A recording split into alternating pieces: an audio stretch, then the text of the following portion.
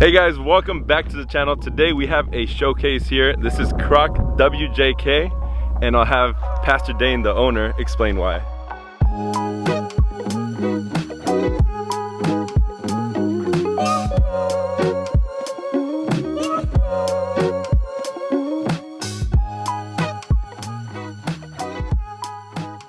Why do you call it Croc WJK? So the name came from my boys. I actually got the Jeep to teach them how to drive, but they said it's Croc because it's green and it looks mean. I was like, okay, so yeah, Croc. And then the WJK because it's a WJ sitting on JK axles. With the JK axles, this can obviously handle, 35s pretty well.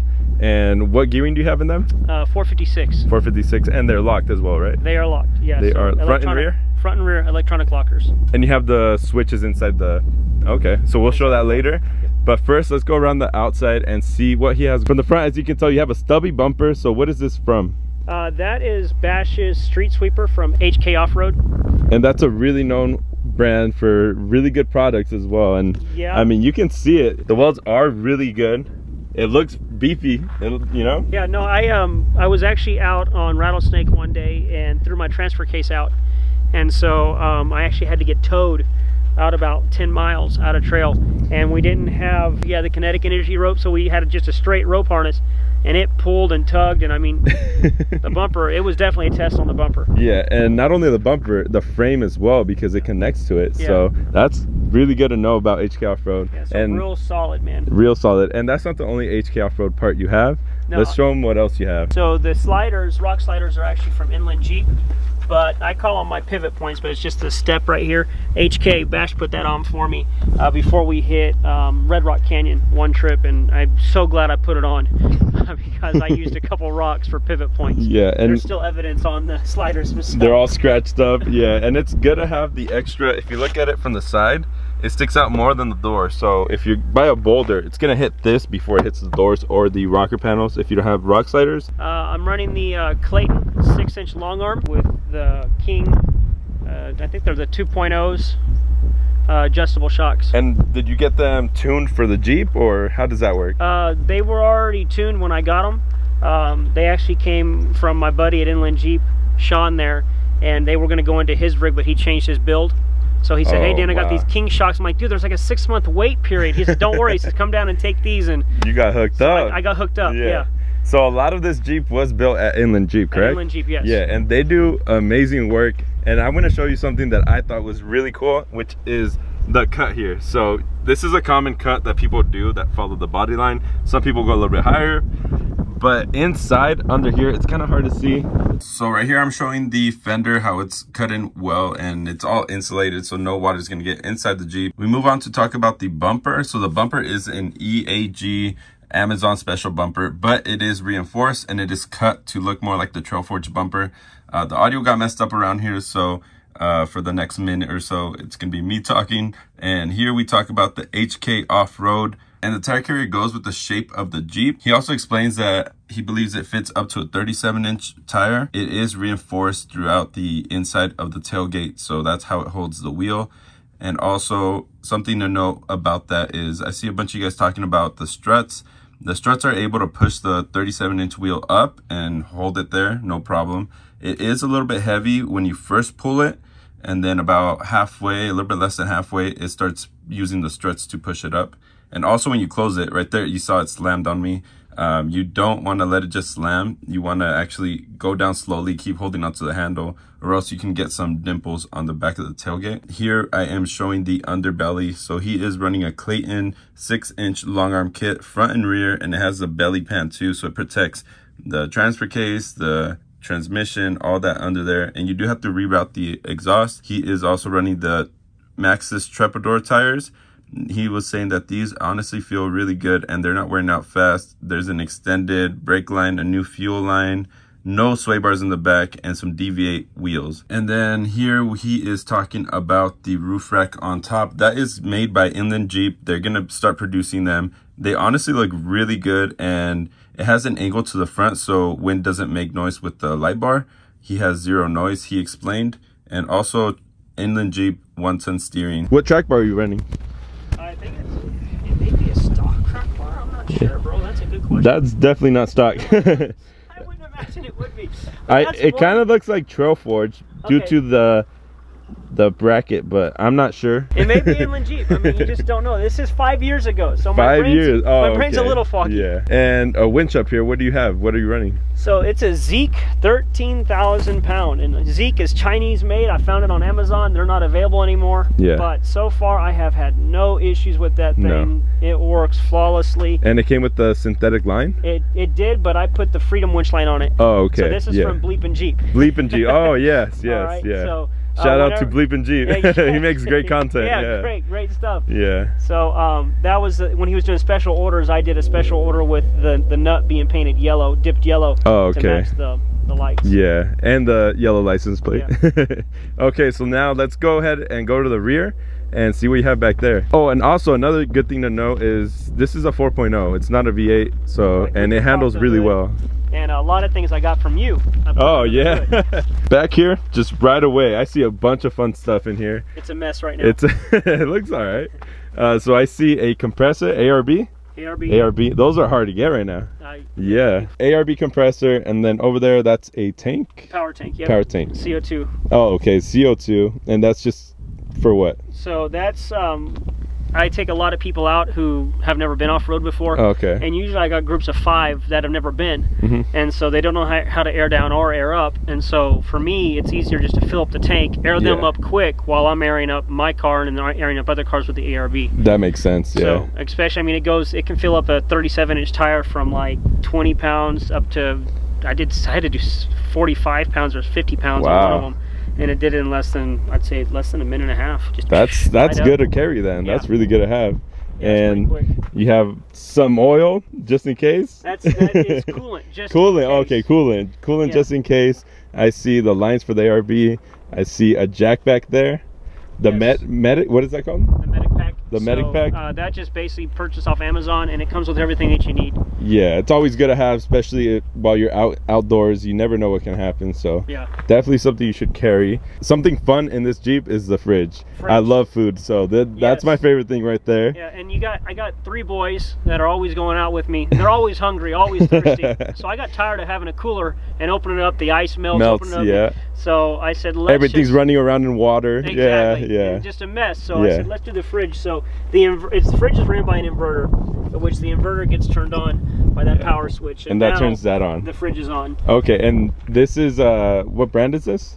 Oh, it's an Amazon brand. Oh, Amazon. IceCo. Oh, okay. They're actually a really known company. Yeah.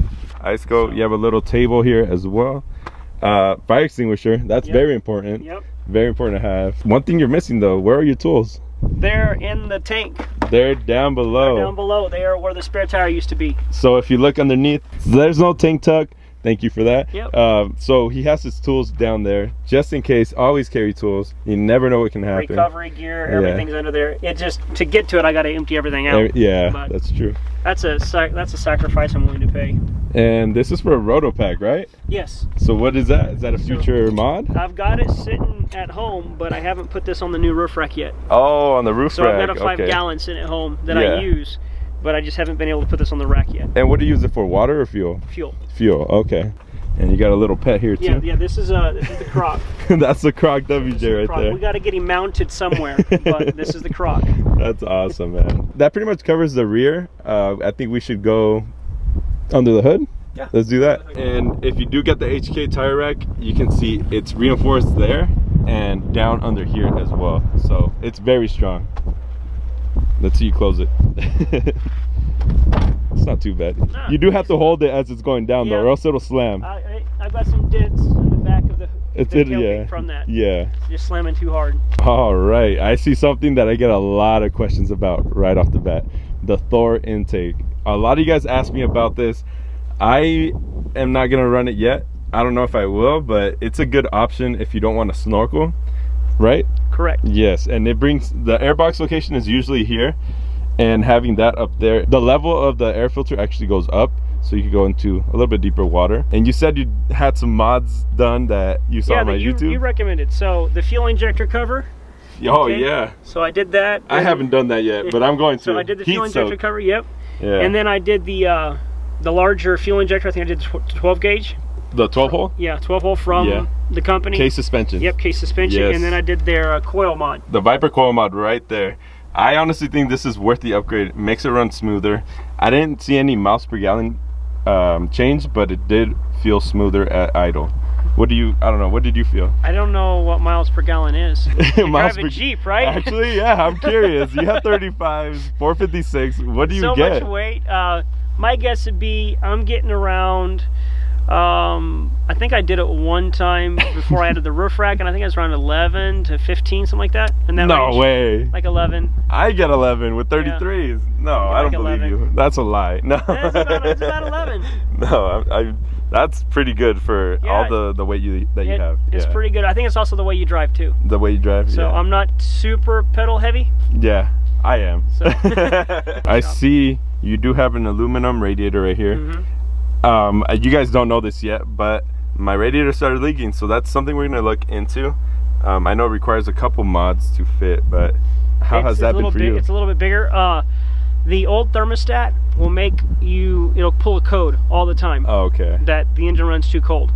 Except for when you get off-road, I can run all day long with the AC on and the thermostat pegs dead center. Oh, okay, that's now, good. Around town it's running cooler. It runs a lot cooler. But when you're off-road, I mean, for me to be able to run AC all the time. And for it to not overheat. And not overheat. Yeah. To me, it's a winner, so. One thing to note is these do have more lines going through the radiator than the stock one, so it's definitely going to keep your Jeep way cooler. I see a bunch of wiring here, and I see another battery. Yes. Yeah. So this is your car battery. So this is what runs the whole car. Yeah. The car electricity and setup. Now this battery over here is all for the inverter and the fridge. Okay, and it is connected on the side right here, right? Yep. Okay. And this connects to this battery to charge up, correct? Charges up. Okay, that's... As I'm driving, this charges the battery for the fridge up. Is this a kit you can buy, or that's... I put it together from a bunch of different pieces on Amazon. Oh, okay, yeah. Amazon special.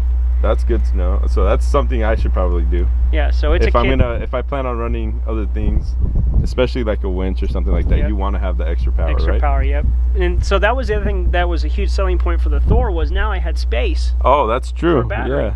That I normally wouldn't have had with the stock airbox there. You bring up a valid point, because it gets rid of anything in that area. And there's no space under the hood here. Yeah. Did you have it tuned, since you did injectors in this? Or I did a little tune, but I just grabbed a flash pack tuner and tuned it to 91.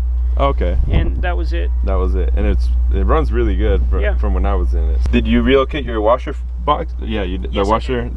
I forget what it's called. The fluid, the reservoir. Reservoir, washer fluid reservoir. You moved it from down there. It used to be down here, right? Is this a ZJ one or no? It may be a ZJ. Yeah. But it used to run down here. Yeah, it's usually in this area. Yep. So when we chopped, it goes away.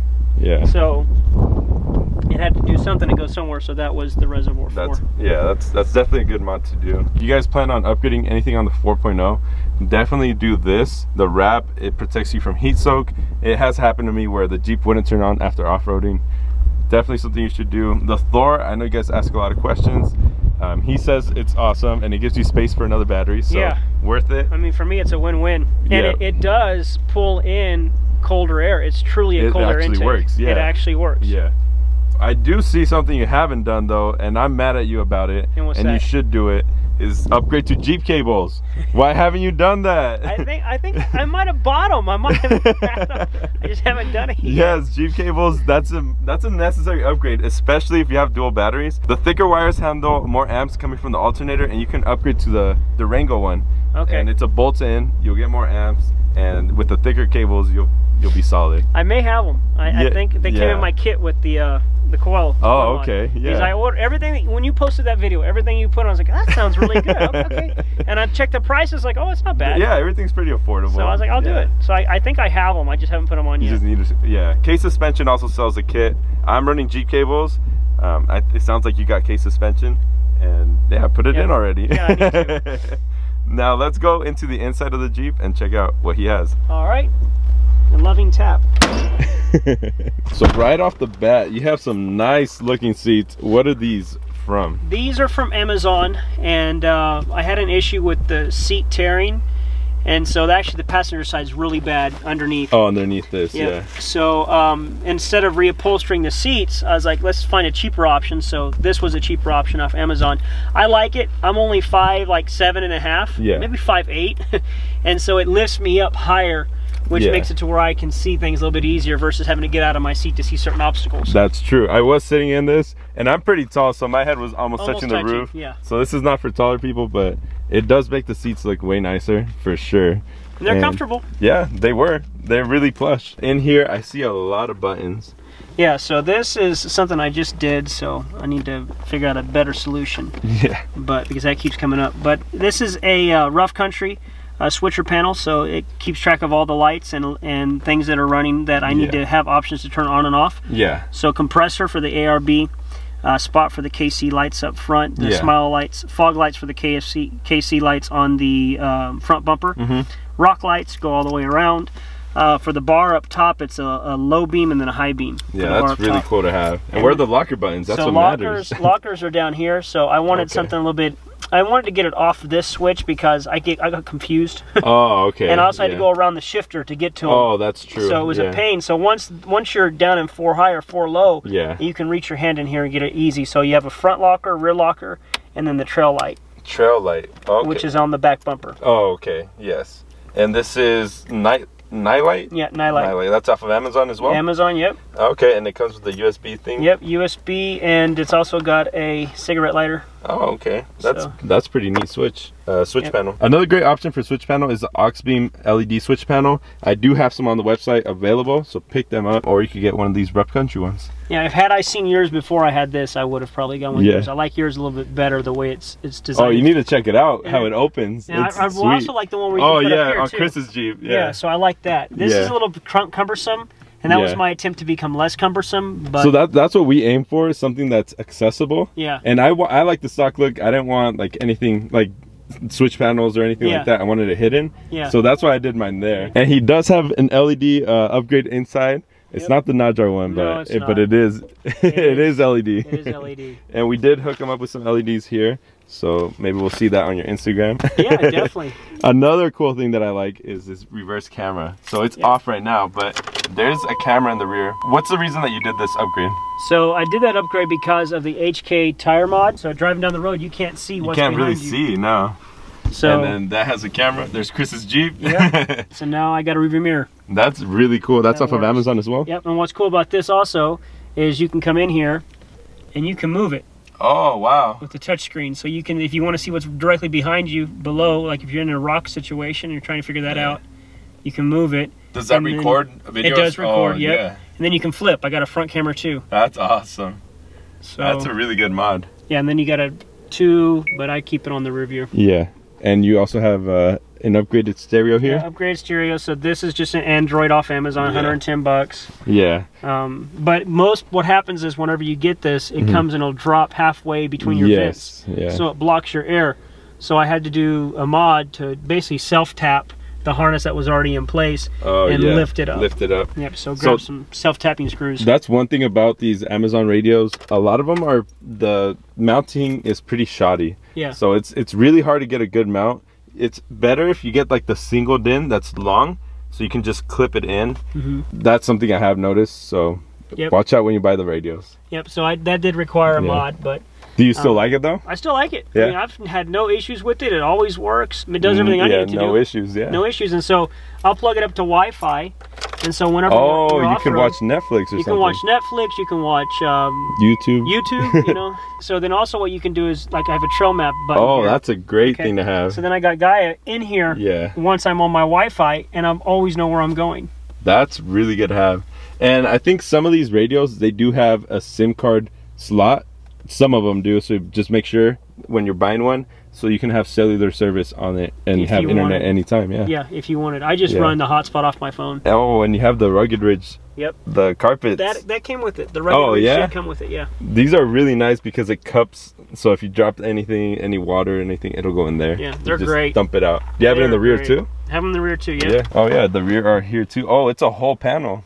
This thing goes all the way across. All the way across. Yeah. And I did the back seat seat covers as well. Yeah. And since my boys are back here, there's no airflow. Amazon Oh yes, it's hard to get airflow back here. Yeah. So fans, and then I hooked it up to the cigarette lighters, and they got airflow back here now. Yeah, and it brings the cool air from the front back here. Yep. And your AC works? The AC does work. That's a must. Yes. So that pretty much covers everything. This thing is awesome. Follow him on Instagram. Croc_WJK. And it'll be linked down below. So make sure to follow him. Keep up with his awesome Jeep and all his adventures that he does.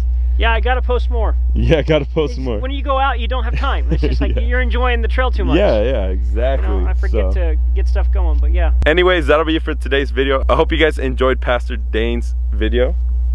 Let me do that again. This is my video. It's not yours. It's my video.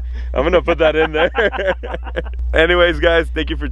I can't even talk. Anyways, guys, thank you for checking us out again. Yeah, this guy has it. This is Pastor Dane's Jeep. We'll see you guys on the next one. Peace.